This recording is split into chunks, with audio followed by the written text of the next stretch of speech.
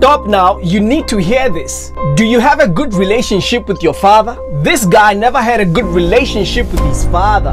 His father never showed him love on earth. His father has never hugged him. His father has never encouraged him or even cheered him up. His father passed on, and one day God took this guy to heaven. In heaven, he met his father, and his father hugged him, loved him, and showed him great affection. You may not have a good relationship with your father, but one day you'll have a good relationship with him in heaven. So forgive your father and love your father. Type "I love my father" in the comments and subscribe for more.